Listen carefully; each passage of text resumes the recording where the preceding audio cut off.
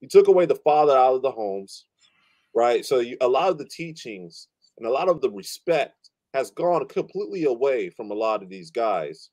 Then you pump up all these chemicals into the meats and you pumping them full of estrogen, right? And that's why you're starting seeing more feminine type behaviors because you no longer have real organic meats no more. And then you combine that with just being raised by a emotional single mother, and we all know that women, they can get jealous of each other. How many women do you see have really good girlfriends? And if they do, it probably don't last that long. So then you got all of these emotions on top of these men, right?